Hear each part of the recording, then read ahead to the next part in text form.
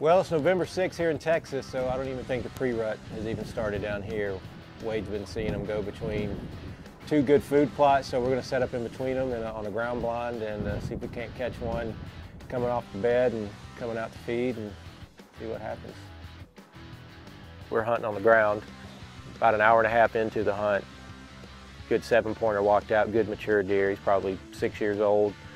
7-pointer, nice chocolate rack, good shooter. So we decided to harvest that deer.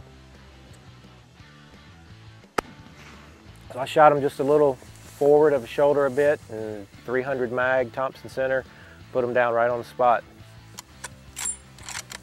When we hand our clients a Thompson Center Venture when they head down to the range, and that's going to be the gun that they're going to be shooting, there's a great amount of confidence on our behalf because one, we've already put them personally through the test. We've had a lot of success in our hunts, and you know, we've had guys fly all the way from Japan to go on their first hunt who have never shot a gun in their life that are shooting groups that are phenomenal. That crosshair. Oh, this one go. That's where it bullet hit. That's perfect. I mean, that's absolutely perfect. If you can do that on a deer, we'll find him within 100 yards.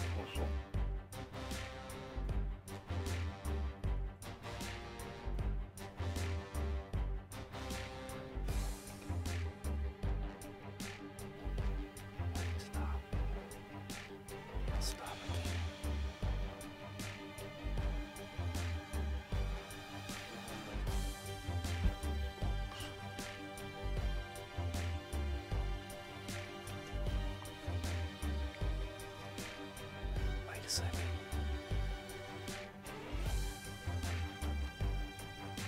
Still not perfect.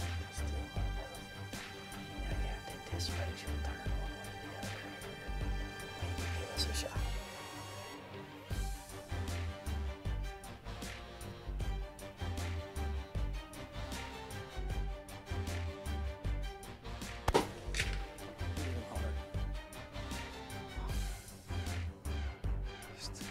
You got him.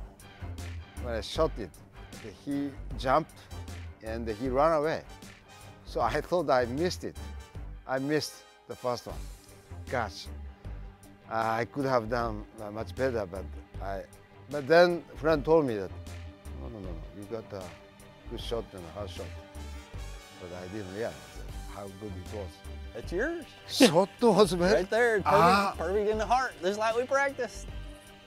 That's right, big one. Look at this kicker here, big 10-point, actually 11 there.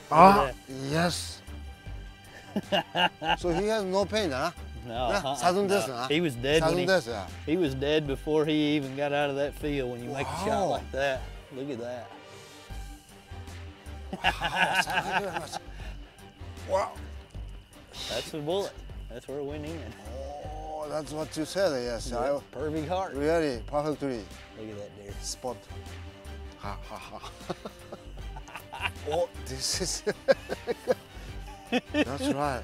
That's where you're supposed to shoot them right there. That's perfect in the heart. They don't go very far. Yeah, thank you. Good coach. That was worth the flight from Japan.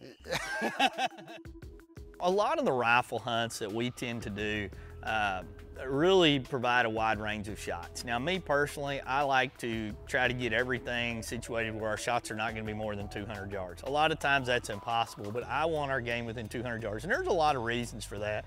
One, it's kind of an ethical thing for me. I like to know that a first-time hunter, when he decides to take the shot, that rifle's going to be at maximum performance in and around those ranges right there. It's going to do what it needs to do, and it's not putting a ton of pressure on the hunter to be able to do things that they've never done before.